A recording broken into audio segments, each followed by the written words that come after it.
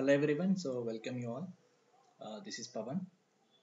So in this video, I'm going to cover two core topics: SDLC versus STLC, and then we'll discuss about waterfall model versus V model. So before going to start, let us see what is SDLC, Software Development Life Cycle. What is SDLC talk about?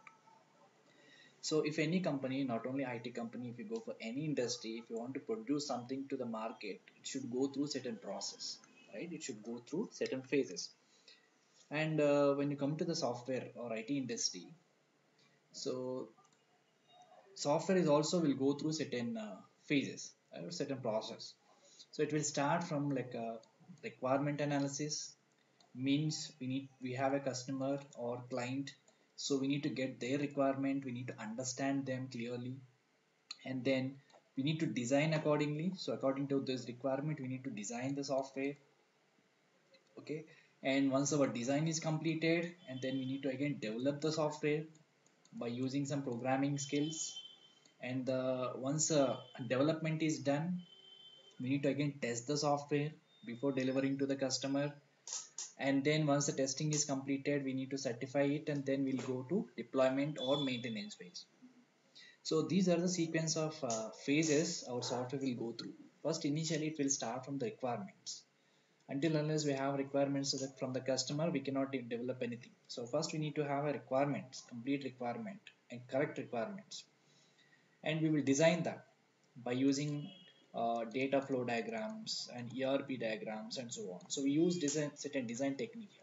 So and then we'll develop the software or coding, and once the software is developed, we test the software and maintenance. So these are all comes under the SDLC, software development life cycle, from the beginning to till we release the software to the customer.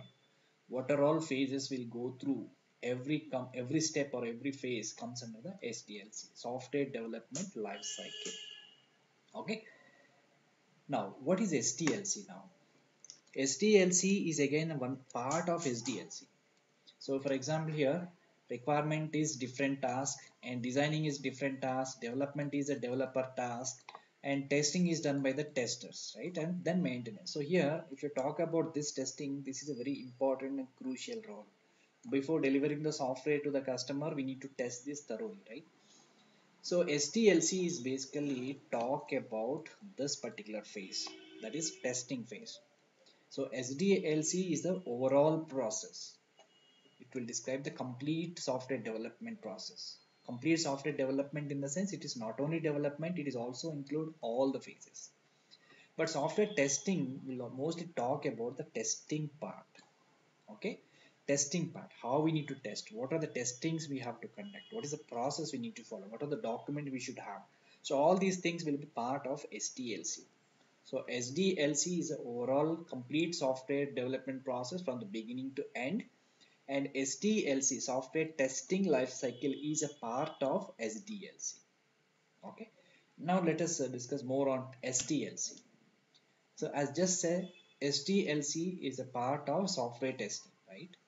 So again, within this STLC, we need to also follow, within this testing part, we need to also follow certain phases.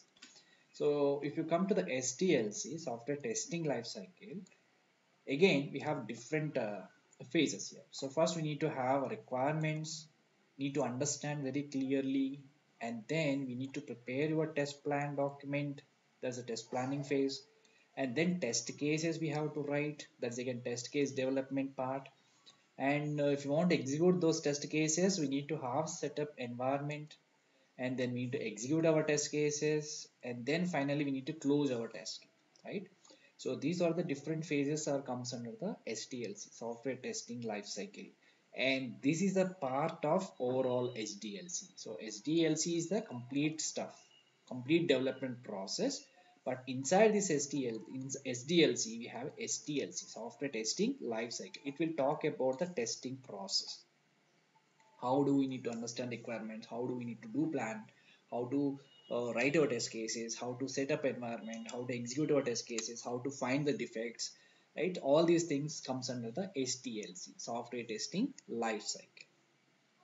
SDLC and STLC.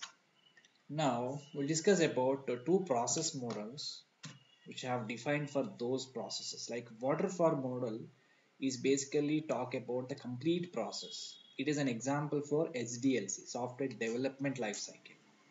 So waterfall model is an approach which will describe the SDLC, software development lifecycle. So in a waterfall model is very old and a very classic model, is also called as a linear model. So how the software development will happen in this model is we should get the requirement from the customer first. Here customer, we need to get all the requirements at the first time, complete requirements, and then based on we design the software and then we'll implement it, means we need to code it or develop it, and then we test the software, and then we'll deploy the software in customer environment, and then maintain the software. So these are the different phases we have in the waterfall model. So this is very old and classical approach, but there are so many issues with this model. So one of those issues is here each and every phase again depends on the previous phase document. Suppose if you want to design, we need to have a requirement document first. Until unless the requirements are clear, completed and freezed, then we cannot proceed for the next phase. And similarly, until unless design documents are ready, we cannot follow with the implementation part. We cannot start coding it. Until unless the coding is completed, then we cannot test it. So then once the testing is completed, then deployment will start. So if you observe here, this is a kind of waterfall. So every phase is depends on earlier phases. Okay, that's the one thing. So that's the approach actually. So what is an issue here exactly is, so other team, so whatever the people are belongs to testing should sit idle until we'll get this all the phases right. Suppose if any issue we face during testing time or during maintenance time, again we need to start entire thing from the beginning. There are issues. So this is very basically suitable for long-term projects, but if the customer requirements are continuously changing or dynamically changing, so this model cannot accommodate those changes because it will start with the complete requirements. Okay, complete and should be all are correct at the beginning itself. Once the process started, it is in the middle, we cannot accommodate the new requirements. Again, it will take a lot of time for this. So these are the problems with the waterfall model. This is a very old and classic model. Now there is another model called as a V model. So you can call as a V model. This is also called as a VV model, verification and validation model. There are so many names we have. So it seems like V shape, right? So it's called as a V model. So in this model, we can just overcome those challenges we have in classical SDLC models. So here there are two portions. One side is verification, the other side is validation. So in the verification, it talks about the development process, and validation is talks about the testing process. So both will go parallelly. So verification means checking the software before implementation. Means like testing our requirements, right? So testing the design documents, okay, or testing your programs, all comes under the verification part. So before developing the software or before the software is ready, we are doing some testing on that. So that's part of the verification.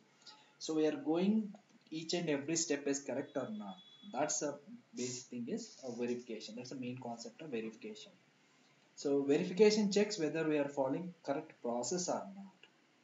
But once the software is ready in here, then testing will start. So here unit testing, integration testing, system testing, user acceptance testing, all comes under the testing part. So here validation, we call as a validation. So verification means checking the documentation, design documents and everything before software is ready. But once the software is ready here, we can directly test the software. So that's all about the validation. Means whatever software is already developed, which is working according to customer requirement or not, that should be checked.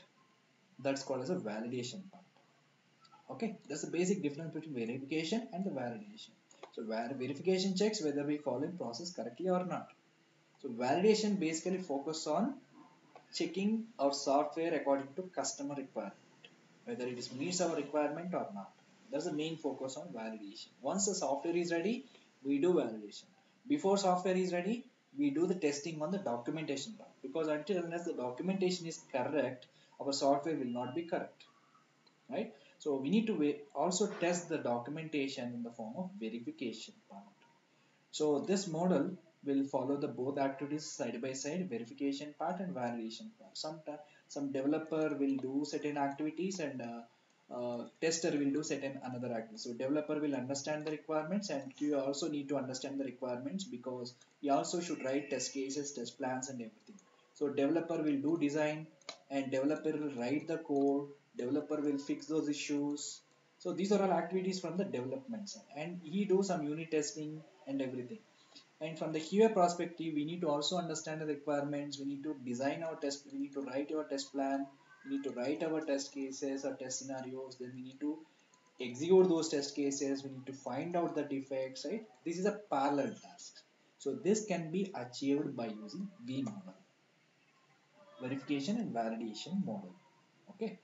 And this is more will focus on STLC, software testing lifecycle. This complete V model is mainly focusing on the software testing, STLC. Okay.